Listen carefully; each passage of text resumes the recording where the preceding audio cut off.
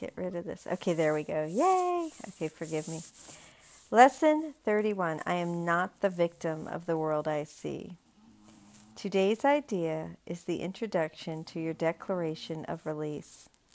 Again, the idea should be applied to both the world you see without and the world you see within.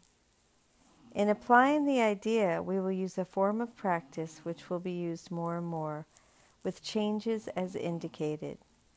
Generally speaking, the form includes two aspects, one in which you apply the idea on a more sustained basis, and the other consisting of frequent applications of the idea throughout the day. Two longer periods of practice with the idea for today are needed, one in the morning and one at night. 3 to 5 minutes for each of these are recommended.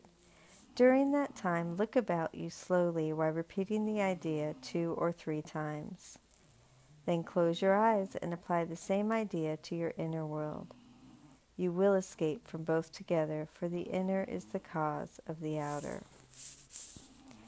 As you survey your inner world, merely let whatever thoughts cross your mind come into your awareness, each to be considered for a moment and then replaced by the next.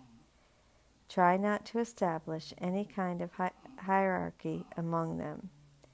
Watch them come and go as dispassionately as possible.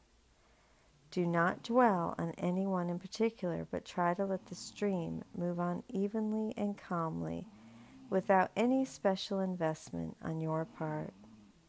As you sit and quietly watch your thoughts, repeat today's idea to yourself as often as you care to, but with no sense of hurry. In addition, repeat the idea for today as often as possible during the day. Remind yourself that you are making a declaration of independence in the name of your own freedom, and in your freedom lies the freedom of the world. I have this great reminder on my phone. I just love it. The idea for today is also of a particularly useful one to use as a response to any form of temptation that may arise. It is a declaration that you will not yield to it and put yourself in bondage. Lesson 31.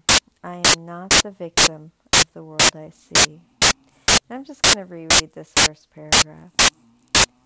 Today's idea is the introduction to your declaration of release. Again, the idea should be applied to both the world you see without and the world you see within. In applying the idea, we will use a form of practice which will be used more and more, with changes as indicated. Generally speaking, the form includes two aspects, one in which you will apply the idea on a more sustained basis, the other consisting of frequent applications of the idea throughout the day. And as that's my second time reading, I will stop there. I apologize for all the bulldog snoring you hear in the background. I thank you for joining with me. We are on Lesson 31. I am not the victim of the world I see.